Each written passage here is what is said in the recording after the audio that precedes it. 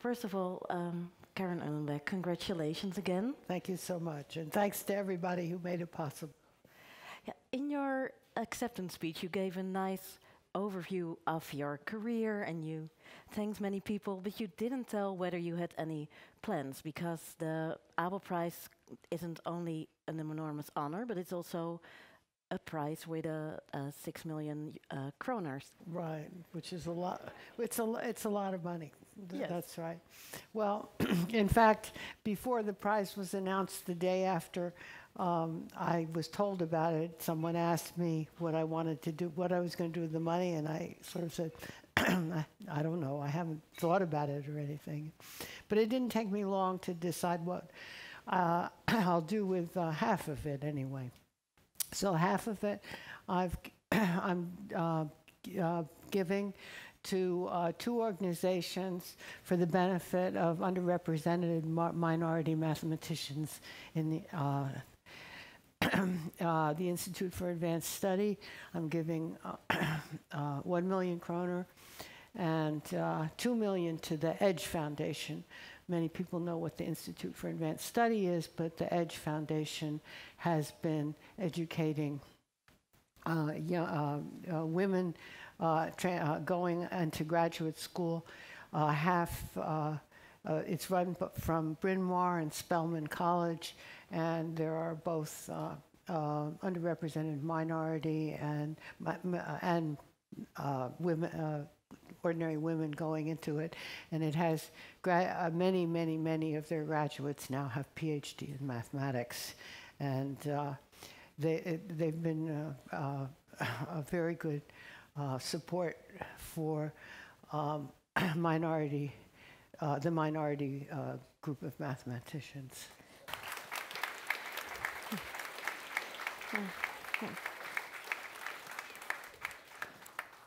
And I think that really tells us something, because during your acceptance speech you said that when you were younger you thought, I don't want to change the world, I just want to do mathematics, but now it seems that you do want to change the world a bit.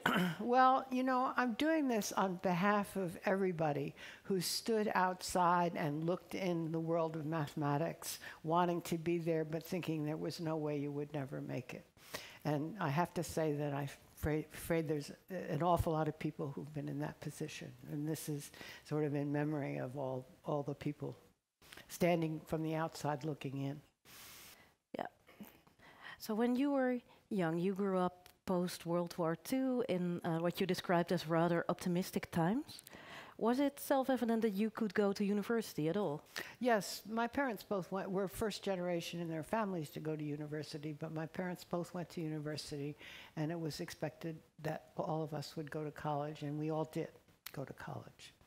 But they certainly had more ambitions for my brother than they did for me. But I mean, part of that story is I got to play with all his toys.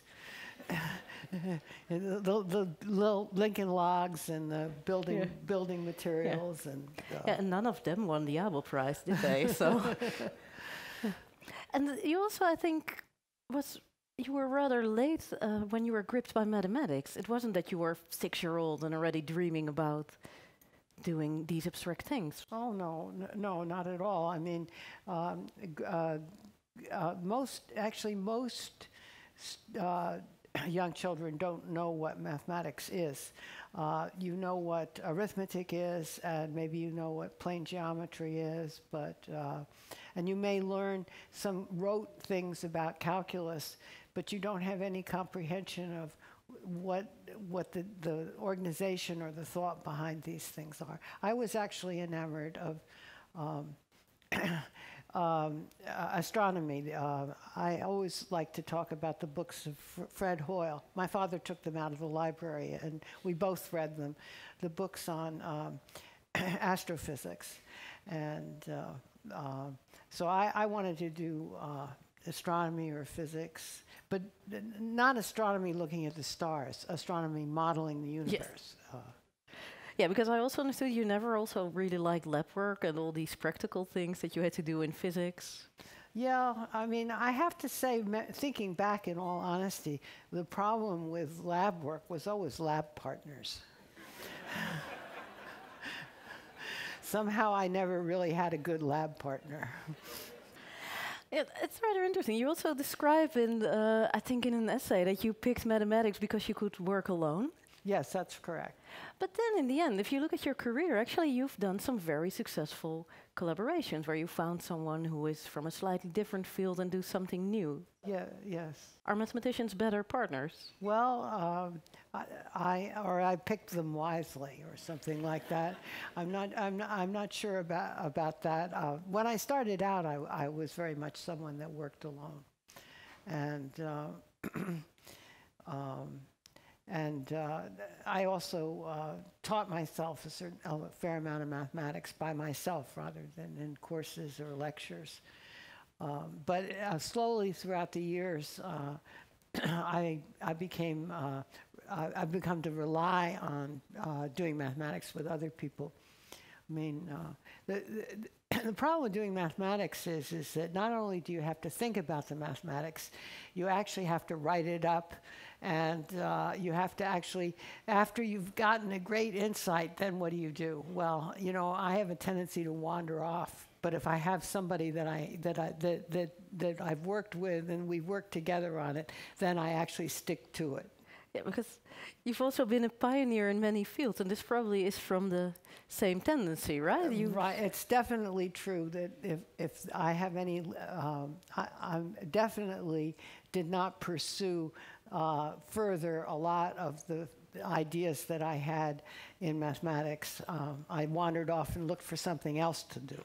And I think I don't particularly recommend that to a young mathematician. Okay, that's taken down. Another thing what was mentioned is that part of the being an Abel laureate is that you are a role model. And when you were asked for role models when you were younger, you answered that it was Julia Child. For those of you, well, that's mathematicians. She was a cook and TV presenter. And how did you look to her as a role model? Well, I think a lot of people did. Certainly, the people would watch her television show, and she was, you know, 6'2" and this big, enthusiastic, articulate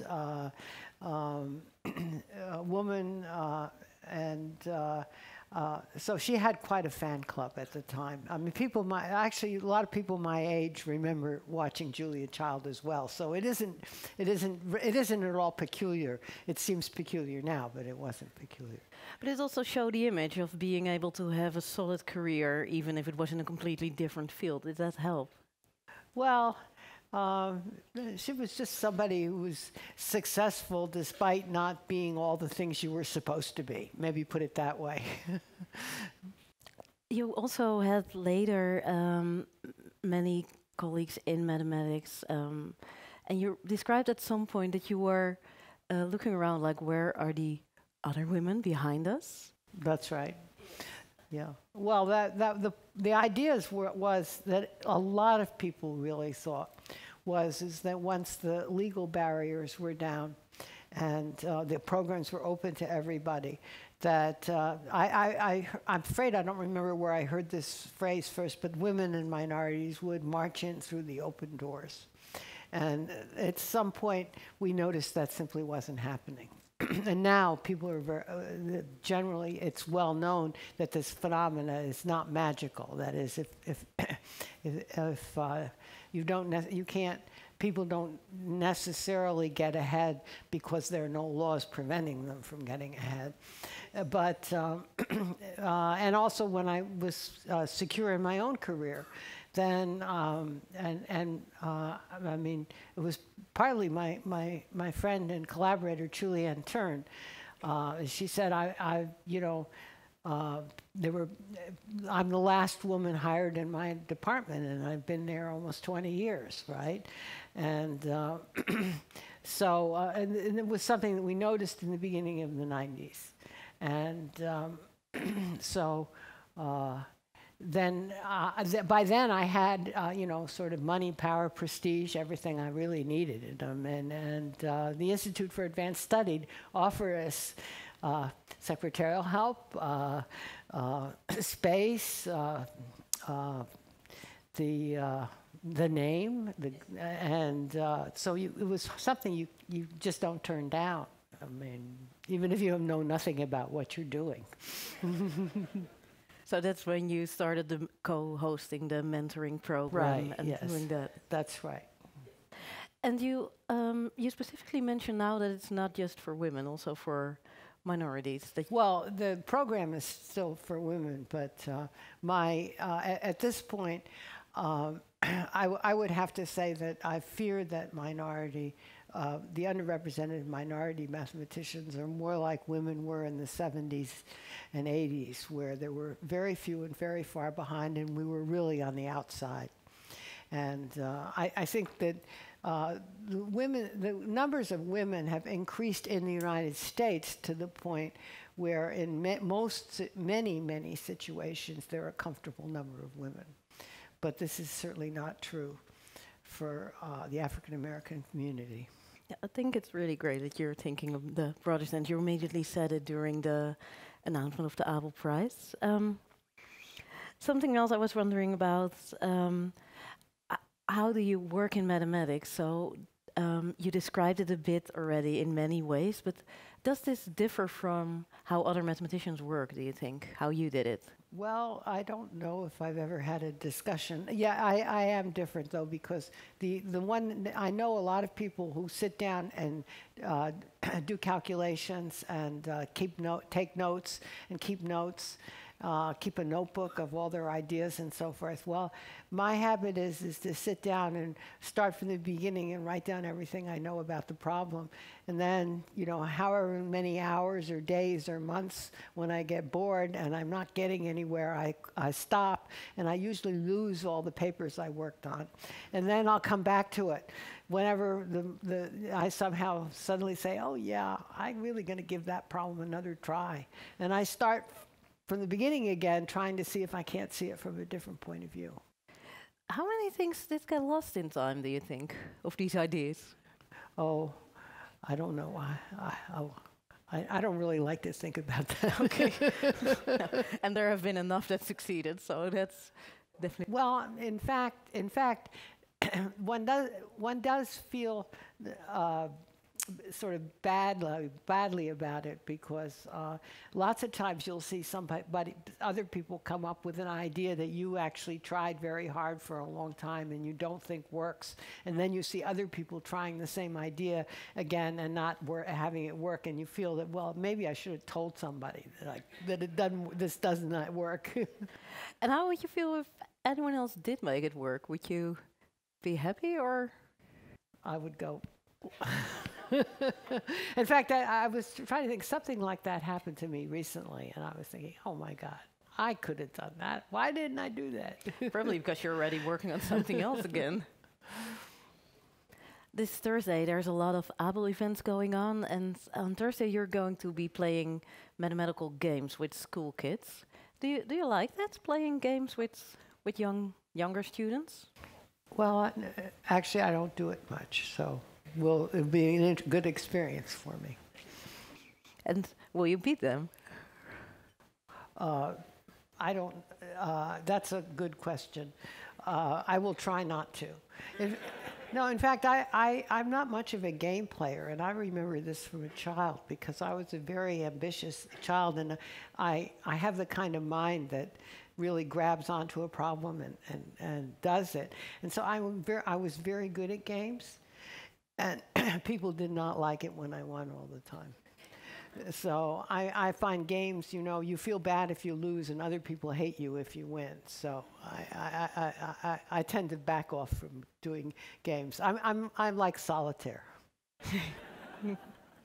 Yeah, or maybe also have these games where you compete together against the game. That would be something to try. Yeah. A final question. You said in the past that you felt rather uncomfortable with the prestige and the prizes you got. How are you processing winning the Abel Prize? I'm just walking through it, doing what people tell me to do. The next step. But, and it's a whole lot of different jobs, like what are you going to do with the money? How are you going to get to Europe? I don't know, what are you going to wear? All these things. You have to just tackle each problem as it comes. Oh, and the one thing I have learned, I have to say, that I really am much, much better at this age and in this experience than I ever have been before, and that is I've asked for a lot of help. So I've gotten much better at it, and it makes life so much easier. And if you're lost, don't keep looking for where it is. Ask somebody. So would that be also another piece of advice? So don't jump from problem to problem, and also ask for help when you can. Ask your help as often as you can, not when. Yes. Well, thank you. And also, I think you said yesterday that people are also encouraged to also put more money into the funds that you're supporting. Yes, so right. I think while we're all here, I think it's good That's to right. repeat that. In fact, the Institute for Advanced Study has already added to the amount of money that I gave them. Or I don't think they've gotten it yet, so it's promised them. So. Well, thank you very much. And once again, a warm applause for Karen Uhlenbeck, please.